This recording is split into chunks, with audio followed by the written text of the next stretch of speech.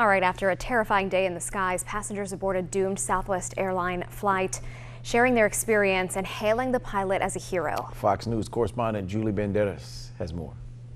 The National Transportation Safety Board is on site in Philadelphia trying to determine what exactly happened to force a Southwest flight to make an emergency landing Tuesday. A preliminary examination shows metal fatigue caused a blade to snap off. The engine exploded, shattering a window and shooting shrapnel into the air. It was an immediate realization that something was wrong and something was not going to be right. The window go out and the lady go out the window, and we got her pulled in and they tried to resuscitate her. Jennifer Riordan was killed after she was hit by shrapnel, then partially sucked out of the shattered window. The mother of two was a Wells Fargo executive flying home from a business trip in New York. Meanwhile, passengers as well as the aviation industry are applauding the pilot, a Navy veteran, for navigating the emergency landing. Of course, the pilot, she was amazing.